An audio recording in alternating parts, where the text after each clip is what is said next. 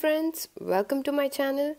So in today's video lecture we're gonna study about sympatholytic drugs, which means antagonist of sympathetic system, right? Alpha blockers and beta blockers.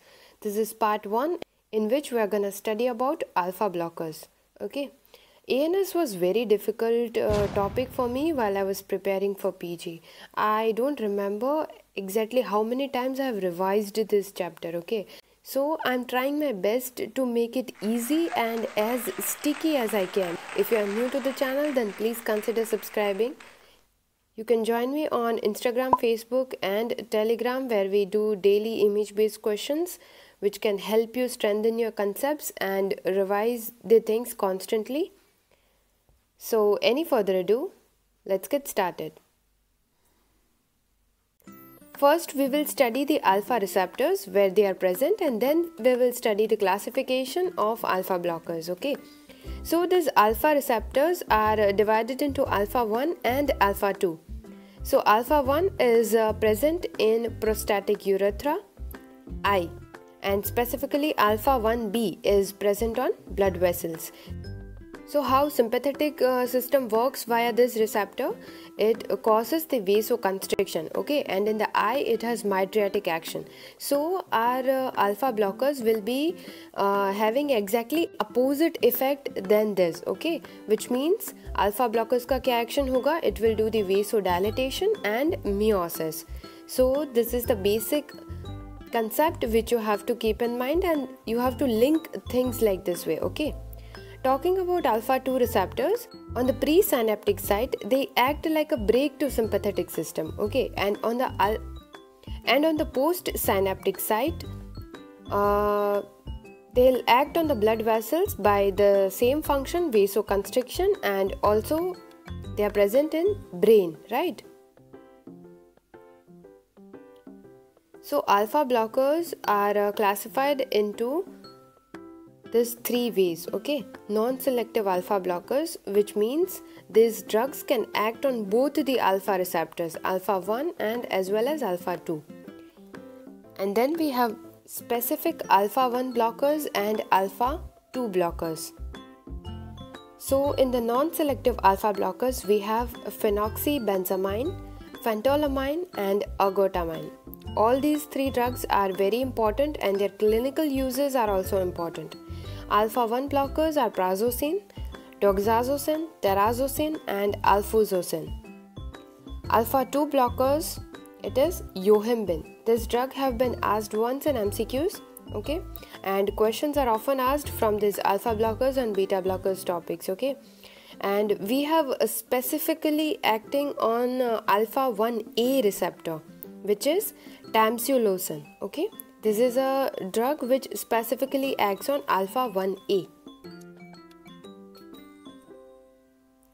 Now what are the general effects of alpha blockers, okay, or we can say ki what is the function of alpha blockers? So they will do vasodilatation, as I said, right?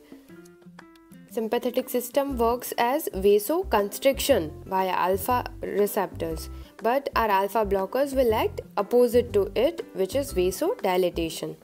Then decreased tone of smooth muscles in bladder, trigons, sphincter and prostate. That's why we prescribe alpha blockers for benign hyperplastic prostate, okay, BHP. Then alpha blockers increases the intestinal motility and it causes meiosis, which is constriction of the pupil, okay, and also in the contraction of vas deferens and related organs, okay. Now we'll study the important points and uses about each alpha blockers, okay. So phenoxybenzamine, which was non-selective alpha blocker, so it is used to prevent hypertensive episodes during operative manipulation of tumor in pheochromocytoma. Guys, pheochromocytoma is a tumor of adrenal medulla, okay. So in the treatment of which, for the hypertensive episodes, we use phenoxybenzamine. Phentolamine and tolazoline are preferred agents for the treatment of hypertensive crisis in clonidine withdrawal. Clonidine was which group of drug? Yes, it was sympathomimetic. and in the cheese reaction. Cheese reaction is caused by, we have studied with rifampicin, if you remember guys, right? Cheese reaction occurs with monoamine oxidase inhibiting drugs like rifampicin, okay, MAO inhibitors which we call it. So these are the things which you have to keep in mind, and all these things are interlinked in pharma, right? So prazosin, terazosin, doxazosin and alfuzosin causes decrease in blood pressure with lesser tachycardia than non-selective blockers because they are specifically acting on alpha-2, right?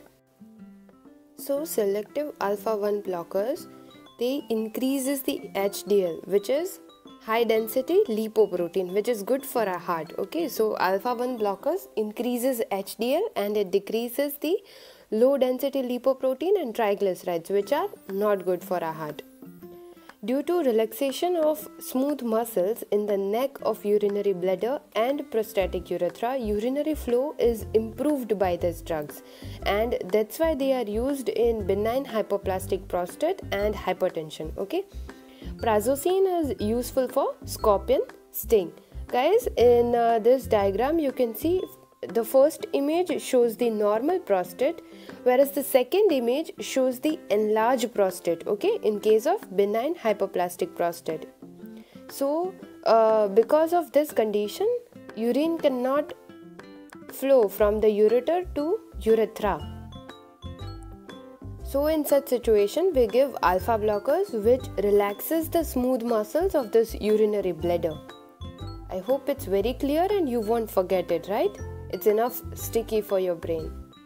Now, reflex increase in sympathetic discharge and increased sympathetic flow are responsible for marked tachycardia seen with this drug. So what does it say? That with the use of alpha blockers, there is reflex increase in the sympathetic discharge, and this is seen by because of the blockade of alpha-2 receptors. So use of these drugs before adrenaline result in vasomotor reversal of DEL. Guys, this is very important phenomenon and MCQ can be asked from it, okay?